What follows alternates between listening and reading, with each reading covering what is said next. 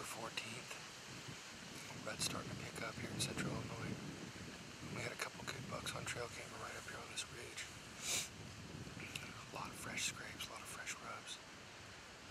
It's a little windy today, but it let us cover my sound coming in here, so I got set up real quiet, and hopefully we can make something happen. So I'm just gonna sit tight. We got about 3 hours till dark, but maybe we'll catch one of them bucks cruising on its way, hitting up the bedding areas. So.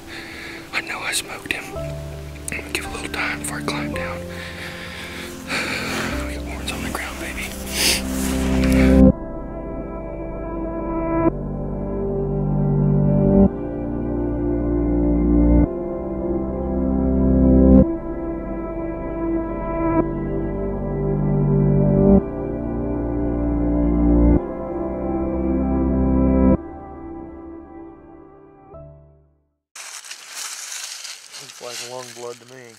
Looks pink. Does it not? Yep. We just got back in here, sat for a few hours with the deer. Lay down, pile up, hopefully.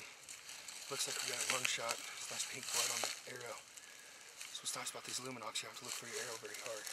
So hey Josh, can I get that we got Matt on him. We're going to go ahead and track him, see what we got. Here's an intersection. Here it is. There it goes. He's getting a lot. He's up to your left. There he is. There he is. Belly. That's a pig, dude. Come here for a minute. Look at all that blood. Oh yeah. Spit out of his mouth. Oh yeah. Glad I brought that bottle of water. That's a mature animal there. That's a mature animal. That's an old deer there. That's an old deer. We Look at the body. just found this buck. He was way more impressive than I thought. Solid 8-pointer.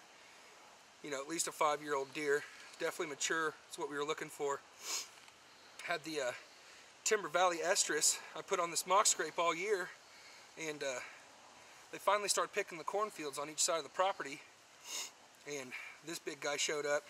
Got him on trail camera. Came in, set up by myself tonight. Came in cruising with a doe. Buried his face in the Timber Valley. And I let the PSE put a G5 straight through his heart. Huge bodied deer. Just big old neck. He's ready for the rut. And I was ready for him. I couldn't be happier. Let's Prowl and Pounce outdoors, baby.